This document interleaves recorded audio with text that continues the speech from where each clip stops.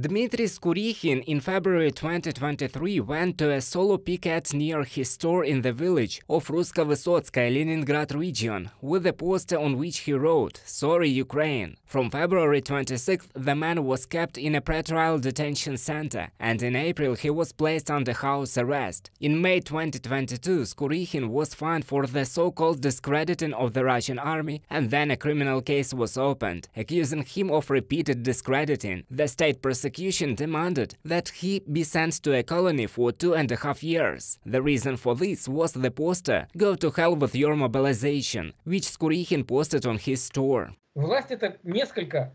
Power of these several old evil KGB officers, imagine it well, it's their, relatively speaking, 4-5 old evil men led by Putin. Their Bortnikov, Patrushev, their I won't list yet, those who are actually now making political weather. You see, this is what the Russian state is like now. These evil peasants seem to think a lot of themselves, now they determine the weather. This is the most shameful page of history of our state.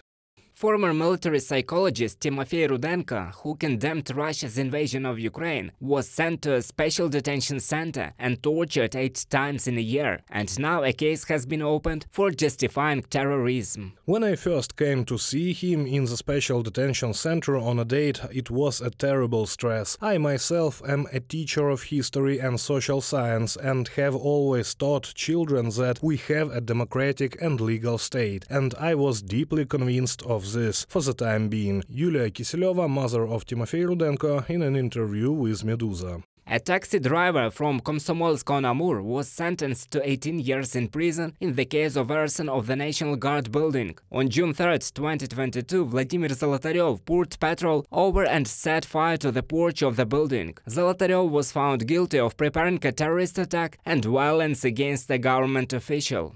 I do not deny that I set it on fire, but I do not agree with the accusations of a terrorist attack. I did not want to harm anyone and did not violate the work of a state agency in any way. It would be unacceptable for me that there were victims, and I did just that. I made sure that this did not happen. First of all, I needed to free my conscience and, of course, to attract people's attention to show that there are those who disagree. I don't know how to protest in Russia and not go to jail. Vladimir Zolotarev, resident of the city of Komsomolsk-on-Amur, from the publication of Siberia Realities.